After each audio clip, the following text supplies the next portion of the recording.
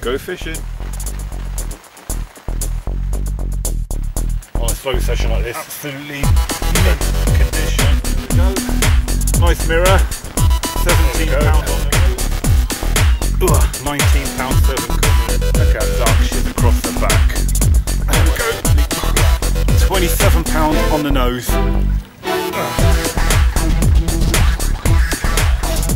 Get in. Hello and welcome to episode 38. And for this episode I've just come down to my local pond. Just going to have a quick day session.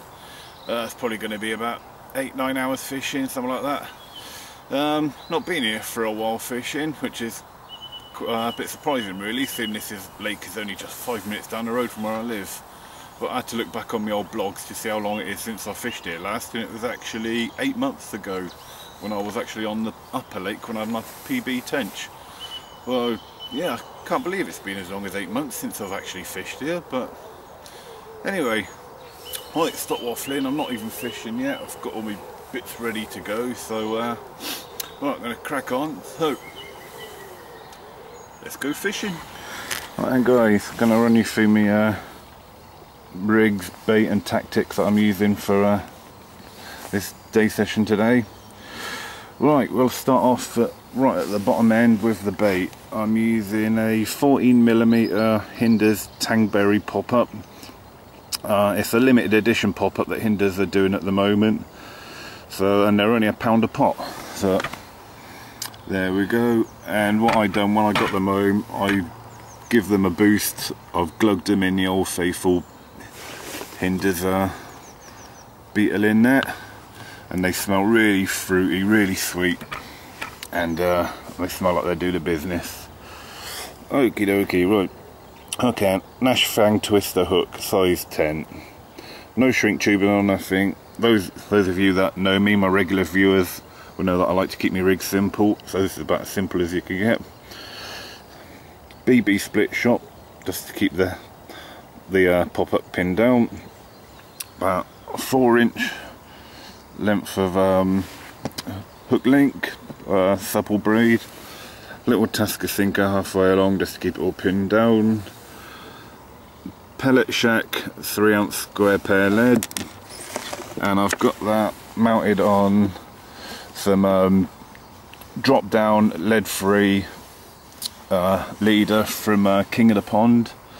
I was chatting to them and they sent me a free sample to give it a go, so this is it, very supple, feels quite heavy for sort of lead free.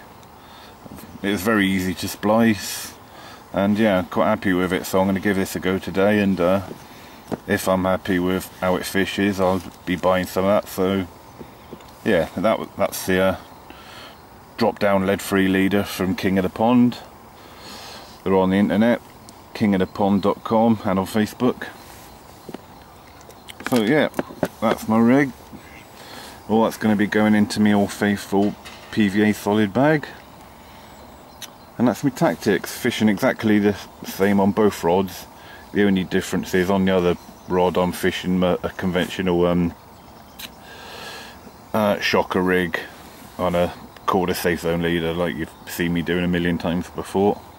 I've only got this drop down leader on one rod because it's the only bit of free sample they sent me. Right, I've got one rod cast out. Let's get this one in a PVA bag and get it cast out too. Right guys, just had my first fish on the first rod that I cast out. Not exactly what I was looking for. A snotty. Oh well, at least I can say I haven't blanked today, but not exactly what I'm looking for. Probably weighs about £1.5, but it's a fish, I guess. At least I know the bait's working and the rig's working. One of these will pick your rig and bait up, you know a carp will. Right, let's get it back. Let's get that rod back out. Right then guys, so my second fish of the session. Left hand rod this time, but once again another little bream, slightly bigger than the first fish I had, I'd say. Not a lot bigger, but still not the species I'm looking for. But oh well, let's get it back, try and go for a carp.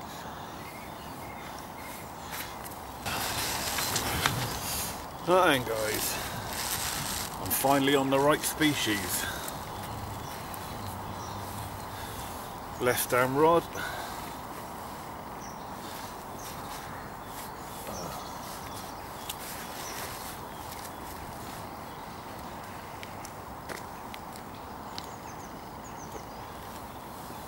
There we go.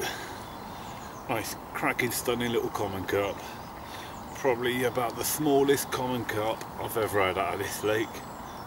Probably the smallest carp I've ever had out of this lake. I haven't weighed him, but he's got to be 3 pounds tops, I reckon. But absolutely mint condition. Look at them scatter. Absolutely cracking scales. Nice fins. He's definitely one of the new fish that's up and coming in this lake, I think. I've never even seen this carp before, I don't think. Mint condition mouth. Oh, finally on the right species. Let's just try and get him about 10 pounds bigger now. Alright, let's get him back.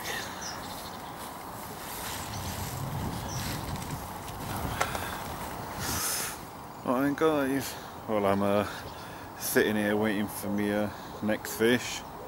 If it comes, just thought I'd update you with a couple of bits of news regarding me blogging and what have you. The association I've got with Hinders, that was on a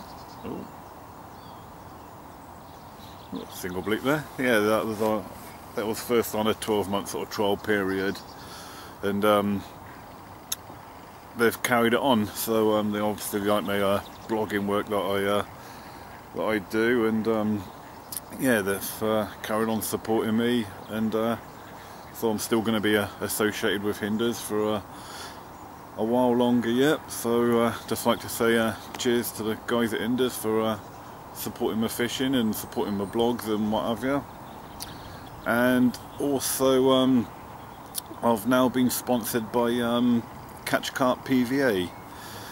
As most of you know, watch me regularly, most of my fishing I do is PVA bag work, and Colin at Catch Carp PVA has kindly sponsored me for my PVA as well. So I mean, I was using his PVA anyway, so yeah, so he sent me a nice big bundle of PVA bags, so cheers Colin.